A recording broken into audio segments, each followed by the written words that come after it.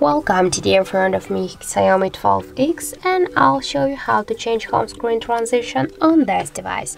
So first you should slide with your two fingers at the same time to the center, then just click on the right down corner here to the settings icon and click to the transition effects. Now we got the default one, the slide one. Here you can select one from this available transitions. For example, I'll go with the rotate one. Just click here to done. And now we can see that we just successfully changed our lock screen animation here. So that's it. Thank you for watching, and if you find this video helpful, don't forget to leave a like, comment and to subscribe our channel.